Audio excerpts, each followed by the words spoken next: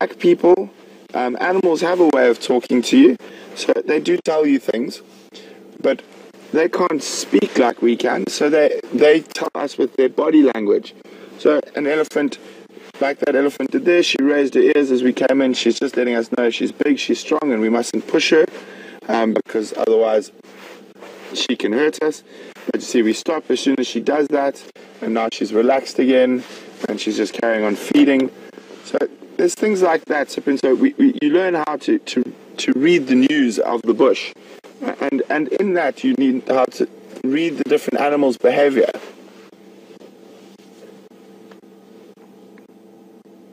I hope that helps. Nice to have a young viewer.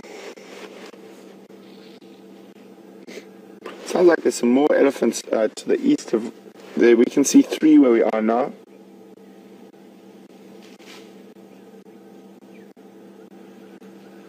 Well, thanks also to Sid in Chicago, who had the same question as Cyprian. So we can see 3 elephants here, but I can hear quite a few more.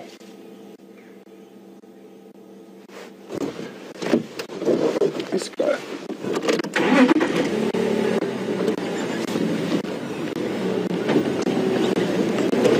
Oh, there's a big hole there.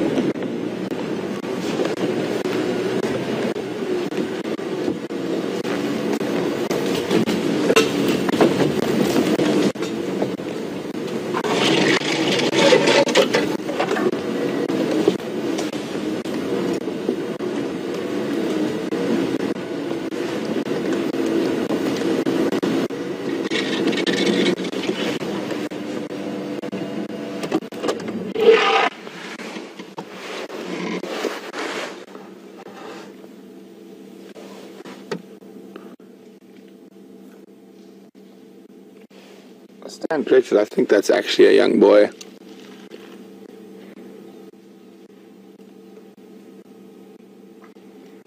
And that behavior fits perfectly with a young male. He's just he's probably about maybe not quite a teenager yet, but little boys tend to like to make a lot of noise and shake their heads a lot at the vehicles. And the most important thing is if we zoom out, Andrew, and we look behind him, so even though he trumpeted and made a lot of noise, there's a large female at the back, and she's the one who sort of would be calling the shots for this little group. So the fact that she didn't react at all to him trumpeting and making a noise it means that we're completely safe. We're not actually doing anything. It's just a young elephant boy being a bit boisterous. Oh, I'm sorry I called you a girl. Is that why you were trumpeting at me?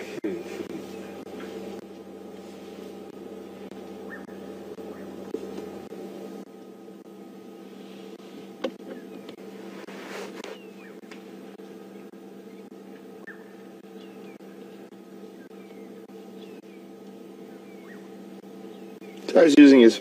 Oh, sorry. If we go wide, just look down at his feet for a second. You can see how he's using his foot and his trunk together to dig something out. I can't see exactly what it is. I'm not sure if he's after grass or something else.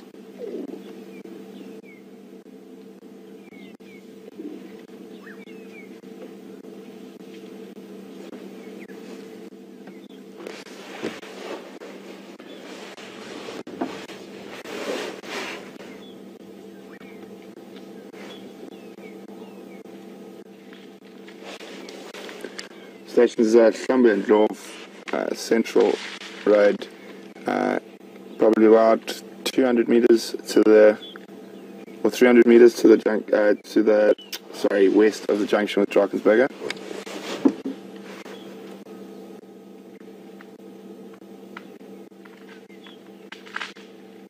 You can hear that crashing in the back there.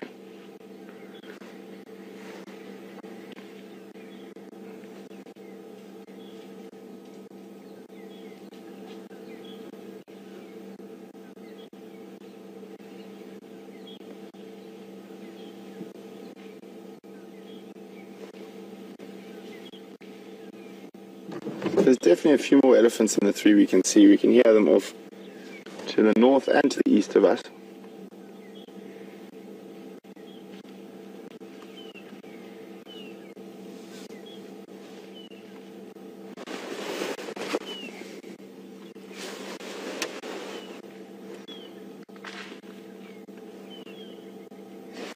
He's leading. Young combretums by the looks of things, that last thing he ate.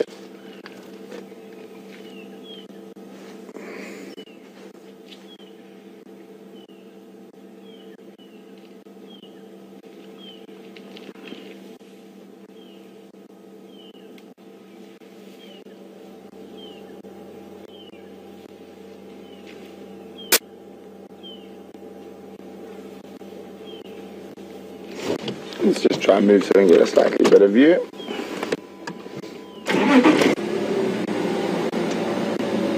Watch the thorns there on the left, Andrew.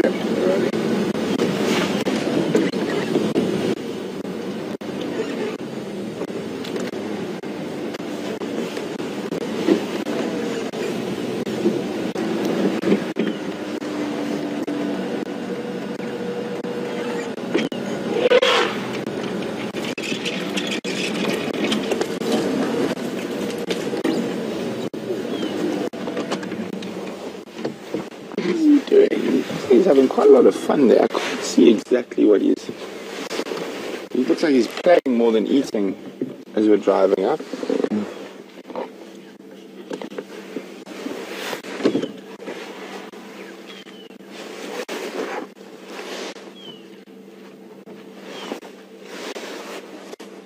Nice cool weather for the elephants.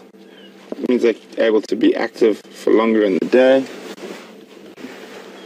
Hello, little boy. Don't get naughty. Your mom will give you a hiding. Make too much noise, cause too much trouble.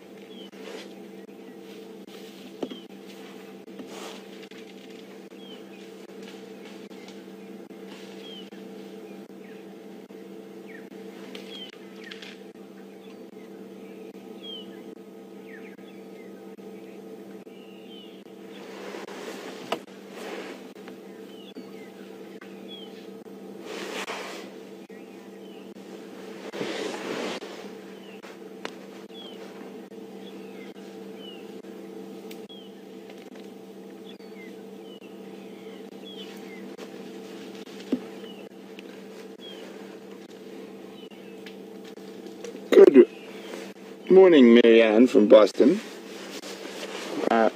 Marianne would like me to talk about some of the aspects of elephants in relation to human beings. So their lifespan is very similar to a human being. It can be up to about 65 years old. When it comes to the human aspects, I don't believe the elephants have any human aspects. I know there's a lot of people who will disagree and differ with my beliefs. I think what Marianne was referring to is about how they react to the death of a member of the herd by picking up bones and stuff like that. I've spent a lot of time with elephants in a lot of different countries, and they pick up all bones, whether it's a hippo bone or a kudu bone or a lion bone or an elephant bone. They do tend to spend a bit of time around the carcass of a young calf when it dies, but then so do leopard and lion do that when their cubs die. I think it's more, with that side of stuff, it's more of an instinct, a mothering instinct that overrides in that situation. But when it comes to mourning the death of another elephant by touching the bones, in my experience and what I've seen over South Africa, Tanzania, Botswana, Zimbabwe, Zambia, Gabon, Kenya, Uganda, is I personally think they're just more curious about the bones, and it could be the bones of anything. I don't think they actually go through a mourning process at all and mourn over the loss of a herd member. Because a lot of times that those bones are probably not from a herd member, they could be from another elephant. And a lot of the bones they pick up are very old, so it's very unlikely, in my opinion.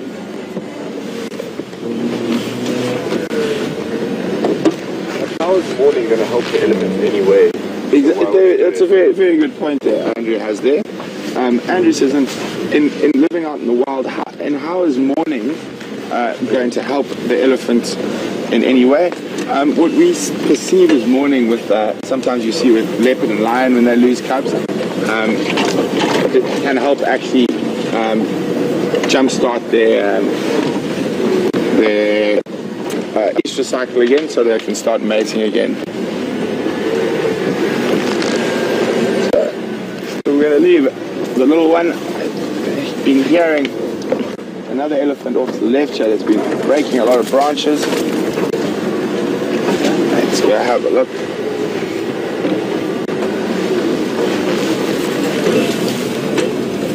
And another little boy. This one's just a bit older. Probably in his maybe late teens, early 20s.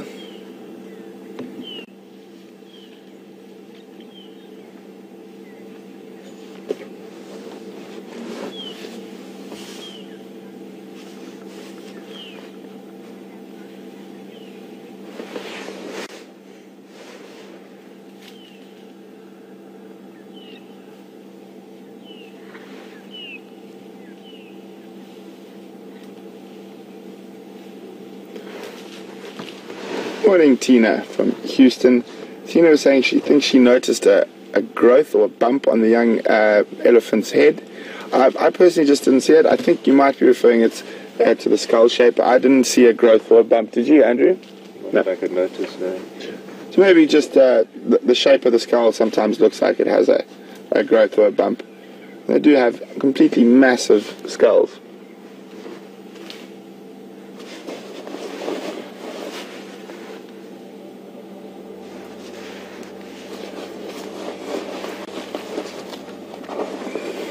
So this particular elephant is eating grass at the moment, and you can see how green the grass, some of this green grass has become just after that rain yesterday.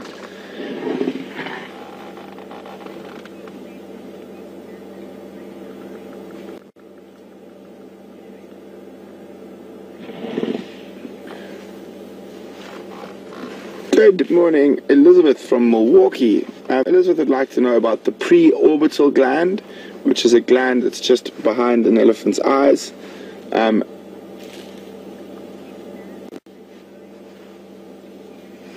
she'd like to know whether it's only when they're in must. No, it is also, it secretes when they're under stress, pressure, so it sort of droughts. And maybe if there's been hunting pressure from humans and stuff like that. It's a stress gland. They will secrete out of there. Sometimes during dry season they can secrete quite heavily out of there. But with elephant bulls, generally most of the time they only do secrete out of that when they're in must. But not all elephant bulls, just some. But it's definitely far more common to see female elephants secreting from their pre-orbital glands. And that could be for various different reasons. Quite often when they're trying to push young males like this guy out of the herd, at about this age, he keeps following and chasing and making noise, which he's going to do to us right now. See, he's at that sort of teenage age where he's trying to show off and be a big deal. And that's when the big cows will push elephant bulls of this age out. So that can be quite a stressful time for them as well, so they also might secrete from their pre-orbitals during that.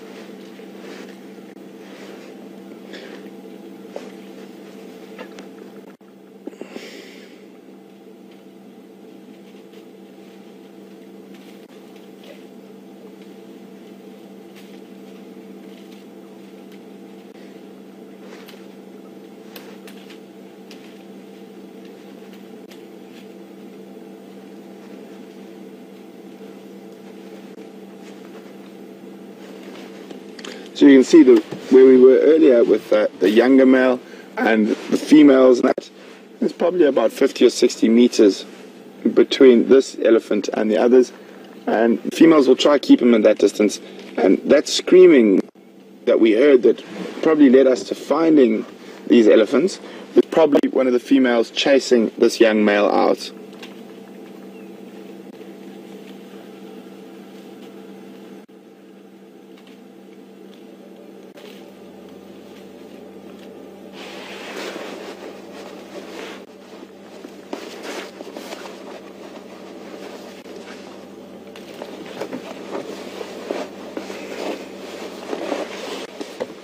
it looks like. No, he's still feeding off grass.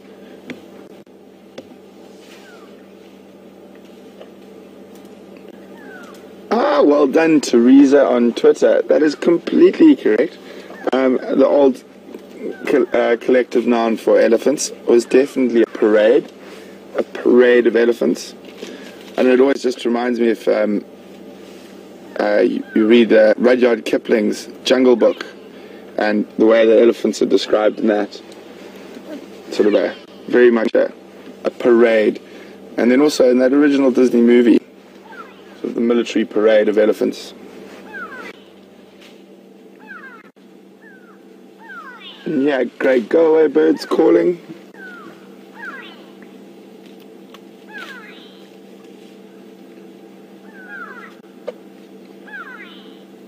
So elephants, quite interestingly, during the wet season, on average about 80% of their diet will be grass, and only 20% will be made up of trees and bushes. But now that completely changes during the dry season, where it's the exact opposite. About 80% is made up from trees and bushes and browsing, and only 20% made up from grass and grazing.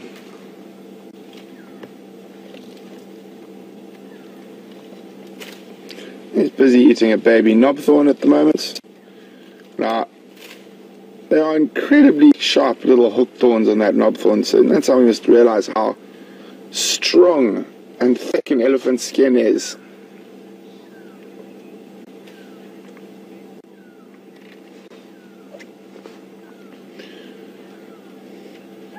Good morning, Virginia. Virginia would like to know whether there's a difference in the maturing rates of male and female elephants.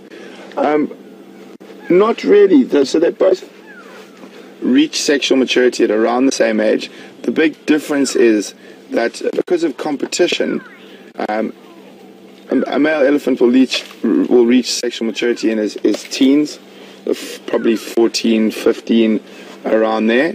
But will probably only get a chance to mate when he's closer to 30 years old. And that's the competition from the bigger elephants will not let the younger elephants mate. So whereas the females will reach sexual maturity at about the same time, but obviously they don't have to compete, so they start breeding at a younger age. What you spotted? Some grey go-away birds, but I don't think I can get them. No, they're quite far away.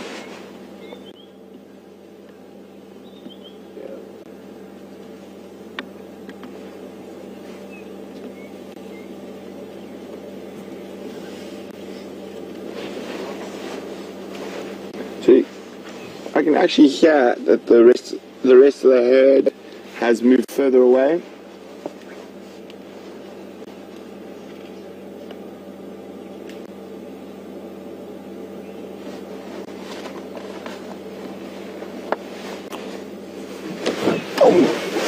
Hello, Sinead again.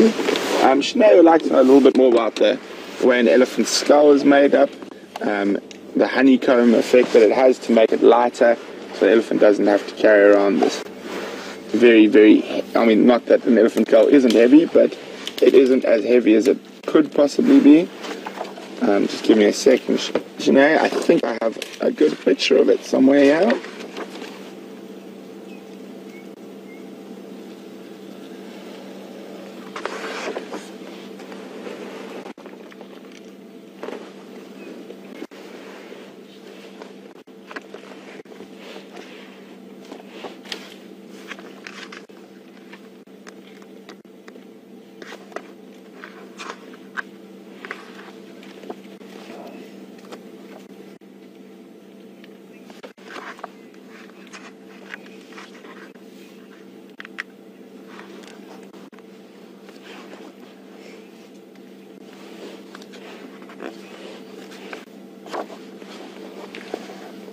Oh, sorry, Sinead, I don't actually have that picture in the book. I thought it was in this book, but it's not. But let me. So yes, they have a very large honeycomb effect in their skull, and what that does, it does make that very large head much lighter. And being a big animal, and it has to carry around a lot of weight, it is an evolutionary adaptation to try and make sure that they are able to carry the weight. And you'll notice, particularly as elephants get older and start losing condition, how low their head starts to sit, and it becomes such a great weight that they sometimes struggle to carry it. There's the grey go-away bird making all the noise.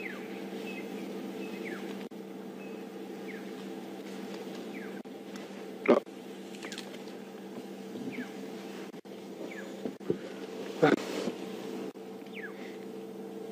There you go, the grey go-away birds we heard.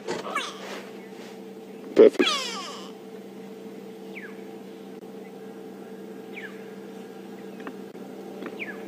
Good morning, Diana from Texas. Las Vegas, sorry. Diana from Las Vegas. Diana would like to know which sex makes the deep rumble when you're near them. It's both sexes, and that's how they communicate with each other. So it's both sexes that make that noise. So let me just move, see if we can see them pushing that tree.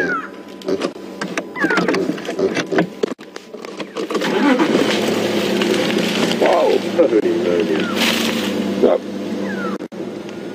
that gives you an idea how incredibly strong an elephant is. He just took that whole tree out.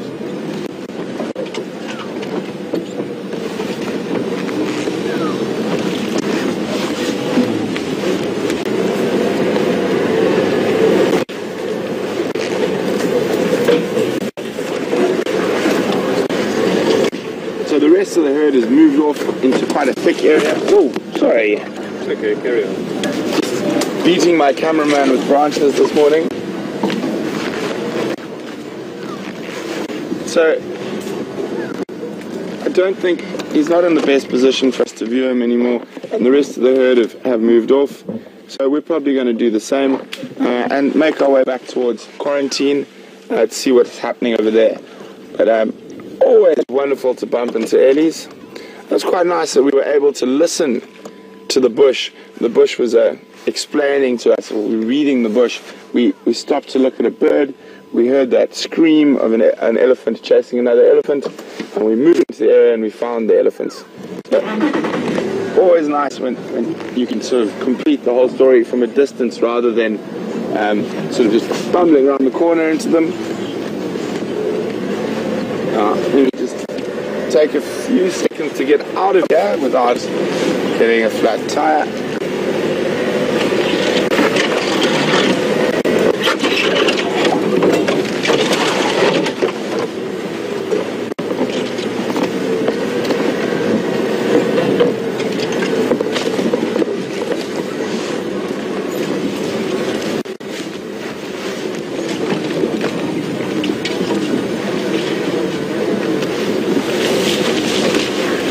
Morning, Rosie C on Twitter. Rosie would like to know, do I know, whoa, there's a big hole, why Asian ellies squeak and African ellies don't?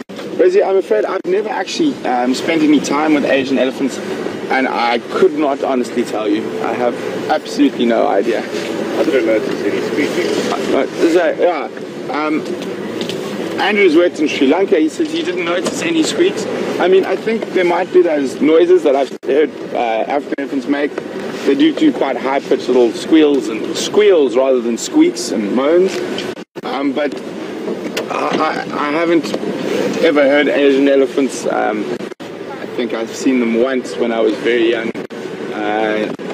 So I honestly can't help with that, I'm afraid, Rosie. Sorry.